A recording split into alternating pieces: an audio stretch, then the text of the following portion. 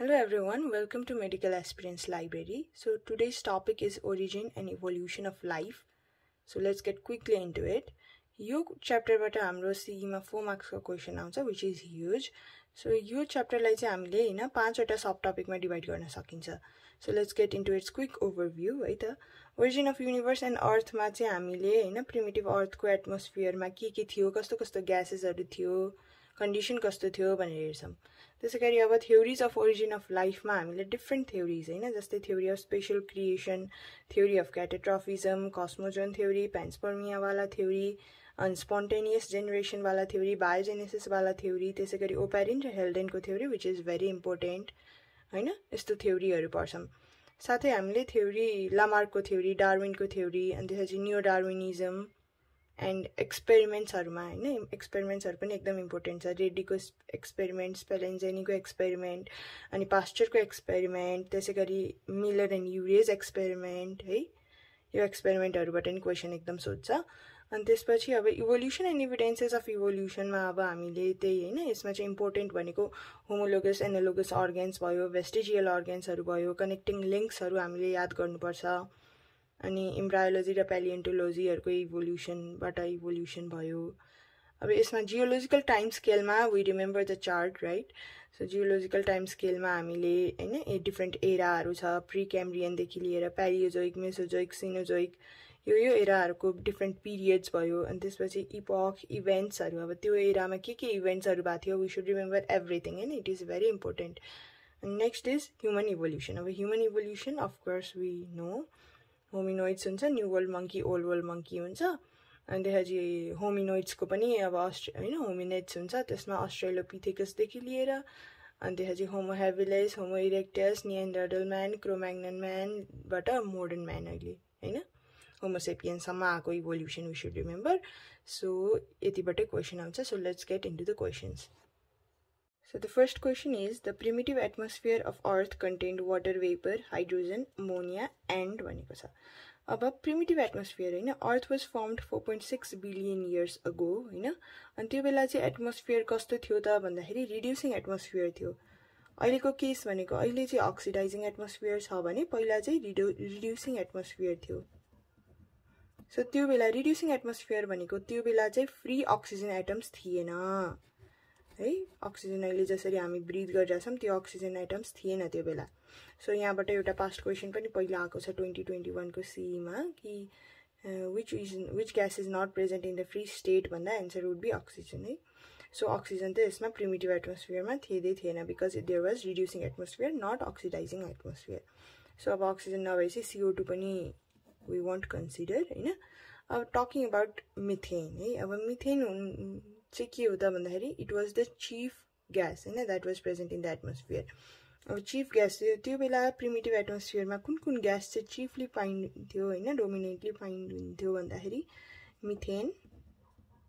So we will always give preference to methane है यो primitive atmosphere मा चाहिँ methane अनि त्यसपछि ammonia अनि water vapor हरु पनि थियो हैन एकदम पानी पर्थ्यो. So water vapor हरु पनि एकदम थियो. And hydrogen gas also we can say hydrogen gas पनि थियो. So these were the gases found chiefly in the primitive atmosphere and there was no free oxygen atoms and no CO2 also. So our correct answer is methane. So question number 2. Oparin's theory is based on artificial synthesis, spontaneous generation, God's will, all. So talking about Oparin's theory, it is the most accepted theory अहिलेसम्म and it is also known as modern theory of origin of life अथवा theory of protobiogenesis पनि भन्छ यसलाई है. Protobiogenesis पनि भन्छ. यसमा चाहिँ अब ओपेरिन्स थ्योरीमा चाहिँ के भनिएको छ भन्दाखेरि हैन लाइफ ओरिजिनेटेड फ्रम प्रिमोर्डियल सुप भनेर भनिएको छ हैन through a series of different chemical reactions and then followed by biological evolution है. तर लाइफ चाहिँ ओरिजिनेट भएको भनेको चाहिँ प्रिमोर्डियल सुपबाट भनेर भनिन्छ ओपेरिन्स थ्योरीमा चाहिँ. अनि अब यसमा चाहिँ के छ अप्सनहरुमै त अब स्पोन्टेनियस जेनेरेसन भनेको छ है स्पोन्टेनियस जेनेरेसन भनेको हामीलाई थाहा छ it is the theory of abiogenesis यसमा चाहिँ के भनिएको छ भन्दाखेरि यो थ्योरीमा चाहिँ life originated from non living matter भनेर भनिएको छ हैन डिफरेन्ट एक्जाम्पल देख्न सक्छौं कि जस्तै अब एउटा डर्टी शर्टमा हैन अनि अब डार्क कर्नर एउटा रुमको डार्क कर्नरमा राखिएको व्हीट ग्रेन्समा चाहिँ माइस आफै आयो भन्ने त्यस्तो त्यस्तो थ्योरी छ हैन एनेक्सिमेन्डरहरुले दिएको यो थ्योरी चाहिँ है अनि त्यसपछि अब यसलाई चाहिँ अनि डिस्कार्ड गरिएको थियो स्पेलेन्जानीहरुले है सो स्पोन्टेनियस जेनेरेसन भनेको त थ्योरी अफ अबायोजेनेसिस हो हैन योबाट त अब यो हुँदै होइन किनभने ओपेरेन्स थ्योरी भनेको चाहिँ के हो त अबायोजेनेसिस हुन्छ तर it is followed by biological evolution है नन लिभिङबाटै इभल्भ भएको भनेर ओपेरेन्स थ्योरीले भनेको छैन सो स्पोन्टेनियस जेनेरेसन होइन अब गड्स विलको कुरा गर्नुपर्दा यो चाहिँ अब it comes under theory of special creation It comes under theory of special creation. यसमा चाहिँ अब यसको चाहिँ साइन्टिफिक रिजन चाहिँ छैन तर एक्सेप्टेड त्यस्तो एक्सेप्टेड छैन तर त्यही हो हैन अब हाम्रो हिन्दू कल्चरमा ब्रह्मा अनि त्यसपछि मनु शत्रुपाहरू भयो बाइबलमा पनि एडम र इभ भयो है गड्स विल थ्योरी त्यो अब आर्टिफिशियल सिन्थेसिस भनेको हो यसको आन्सर हो आर्टिफिशियल सिन्थेसिस बिकज हैन इट इज थ्योरी अफ प्रोटोबायोजेनेसिस अनि प्रिमोर्डियल सुपबाट आएको हो नि त हैन So Oparin's theory is based on artificial synthesis, chemical reaction different vira. So I'll write here it is the most accepted. It is the most accepted.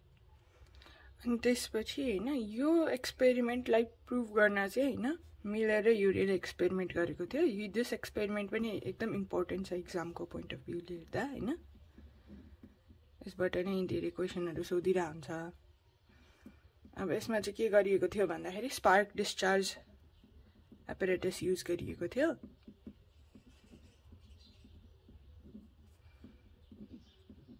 अनि त्यस्तै प्रिमोर्डियल atmosphere बनाइएको थियो र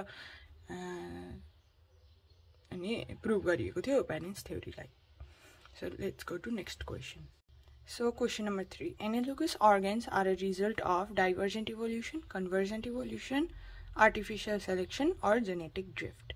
So homologous र analogous organ भनेको के हो भनेर पहिला सुरु थाहा हुनुपर्छ हामीलाई. So यहाँ हेरौँ है त. Homologous भने चाहिँ अब यसरी याद गर्न सकिन्छ हैन होमो भनेछ सो होम भनेर सम्झिने है. अब होम त यस्तो हुन्छ हैन. So यहाँ चाहिँ के हुन्छ ओरिजिन यता तल लेखौं फंक्शन सो म चाहिँ यसरी याद गर्थे हैन अब सेम ओरिजिन डिफरेन्ट फंक्शन हुन्छ यसरी चाहिँ किनभने यो के हुन्छ त भन्दाखेरि डाइभर्ज भएको छ सो आन्सर आइसक्यो हैन it is the divergent evolution अब यसको एक्जाम्पलहरु चाहिँ एकदम इम्पोर्टेन्ट छ हैन यसमा धेरै कन्फ्युजन हुन सक्छ अब यसको एक्जाम्पल भनेको लिम्सहरु भनेर सम्झिने के हामीले हैन फोर लिम्सहरु जस्तै अब वेलको फ्लिपर्स हैन वेलको फ्लिपर्स भयो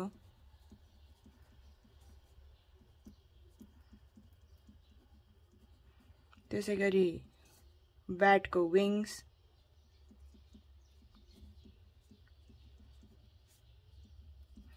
and त्यसपछि हर्स को फ्रन्ट फुट हैन फ्रन्ट फुट अफ हर्स